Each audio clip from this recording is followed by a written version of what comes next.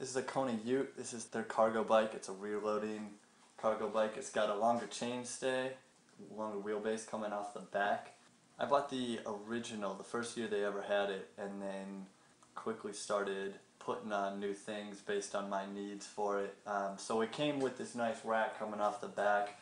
I carry ratchet straps with me. I put 150 pounds of cardboard to take to the city carton on the back of this. I've picked up tables out of dumpsters and a desk on the side of the road. I give people rides. I've attached trailers to the back end of this and carried even more. I ended up doing a lot more distance on this bike.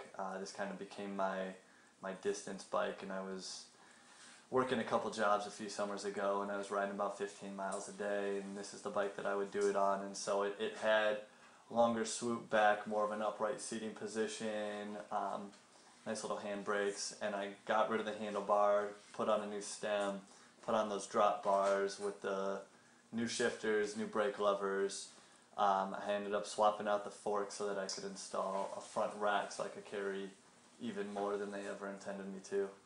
And then it's been just little things from there, swapping out pedals, making sure it's something that I like. I can use the style that I have now. It's just a flat pedal, and instead of like a normal toe cage to help keep my feet in, it's a Velcro wrap so that I can adjust it. So come wintertime I can wear boots and adjust it out bigger and not have to give up riding this bike.